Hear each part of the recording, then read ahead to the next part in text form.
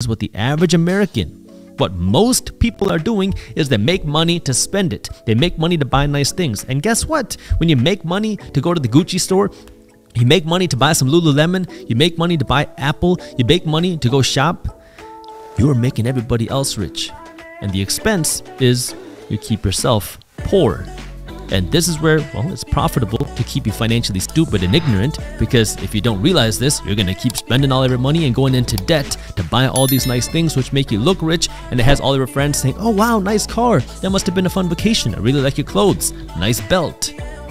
But that's never going to allow you to build wealth. Really? Because you have no real equity. I didn't know that. Once you retire, what are you going to do? Your only equity was in your skill set. You worked to earn more money from your job, but that is not sellable. That isn't something that can continue to pay you when you're not working. That's why you need an external asset that can continue to pay you even when you're not working.